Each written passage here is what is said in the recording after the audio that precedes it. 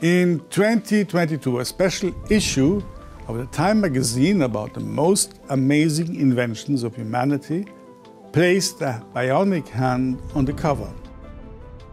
This development by Ukrainian startup Esper Bionics was acknowledged as one of the greatest inventions of all times by the editors of the journal.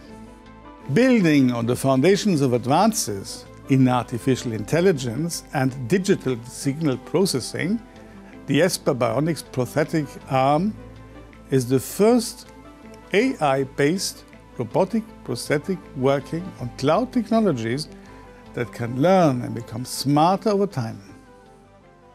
The prosthetic has 24 sensors that record and analyze brain impulses and muscle activity. Artificial intelligence processes data, and the interface enables the brain to exchange information with the device. Machine learning on the Esper platform allows the hand to learn and act more intuitively over time.